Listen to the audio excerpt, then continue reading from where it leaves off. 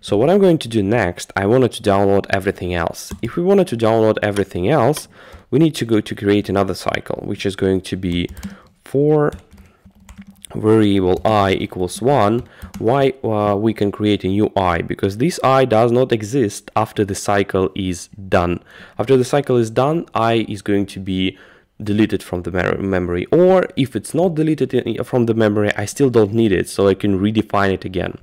Why from the first row? Because the zeros row, actually the very first line in the file is already it has the headers, and I already download this data, so I don't need to navigate through this. I'm going to go through actual data rows, and it starts with index 1.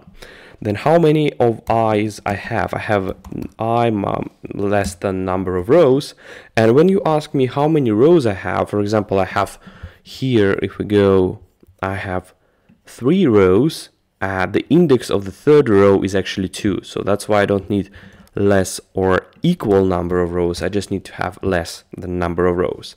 Then I++, again, so what we do here, because we have a lot of rows and we have a lot of columns, we need to have 2 cycles. But first, I'm going to create a new variable that is going to be row data, the data of this row, and is going to be a dictionary or a map or a hash map, depending on how you call it. I'm not sure if it's a hash map at all, but it's definitely a map. So now I need to iterate through column names. So instead of having I here, let's do row index to make it simple. Row index, and here is going to be call index equals 0. Then call index is less than number of columns, and then call index plus plus. So this is another cycle that happens inside it. So what I'm going to do, I wanted to create a dictionary that will have the data of each row in it. So what is it going to be? It's going to be row data of the name of this column. The name of this column, so it's going to be in header's name, and in header's name it's going to have the column index. So for example, when I go inside the seconds, when my first cycle gets the row, okay, for example this row, and then it's going to be 0, 1, 2, 3, and the data, the name of this column is in my header's name, has the same exact indexes.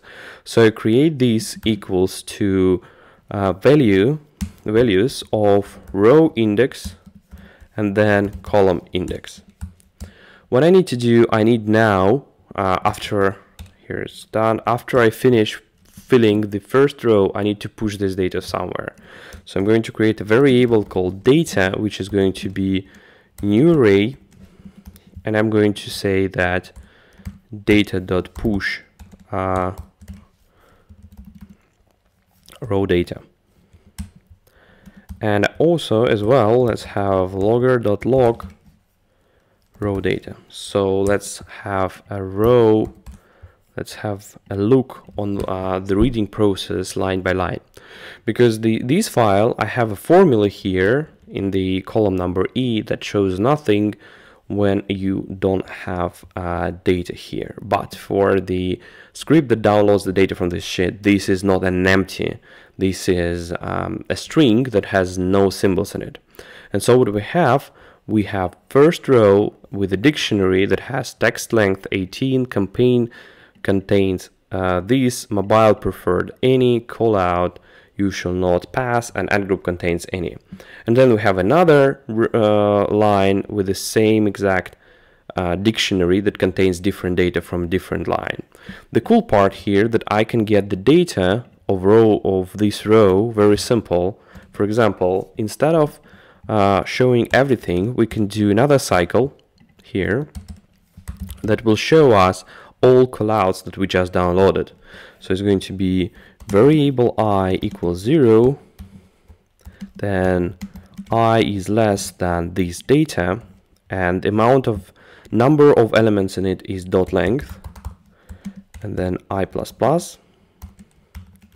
And if we go here and say that I wanted to show data, So I'm going to go through all elements of this data array, and it's going to return me, let's make it simple, logger.log, show me the data of I. And if I say show me the data of I will see exactly the same line, but I don't want to see the whole line. I want to see just the call out.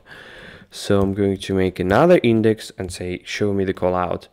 Let's have .com on the end, and let's push the preview. I don't have errors on running the script. That's actually very strange. Here you see. So I have a call out of the first line, I have a call out of the second line. It's very simple to navigate. I don't need to think about the indexes at all. So I just need to remember the name of the columns, and the name of the columns are exactly the same that I have in the file. So it's very simple to code in the future because I will get this object outside this function. The problem is I have too many rows that have no meaning to me, and I don't want to have them. I want only to stay with those that have some data in it. So what I'm going to say first, I'm going to add here if values of row, and if not values of row means that this row has no data or don't have columns or whatever. Just break the cycle here. And one more thing I need to do is I need to check if this where it is here, if this actually has anything inside. So what I do, I say cell data, so the data inside the cell equals this, and then if not cell data, then continue and don't put anything there. Continue. This will prevent us from most of the mistakes or from most of the data that has no stuff inside, but still, if instead of showing the call out I will show the whole dictionary there, the dictionary will exist because I still push it, I just don't add anything there, but it will have no data there. By the way, it's not working somehow. If values of row index, of course, that was stupid. But it took some time to understand why it was not working. Okay, now I have identified. Why it's unidentified? It's it's okay because I don't have a call out here. If I just return, sorry, that was my stupid mistake. So copy here, put it here, and now you will see that I have empty dictionaries. Of course, that's correct one.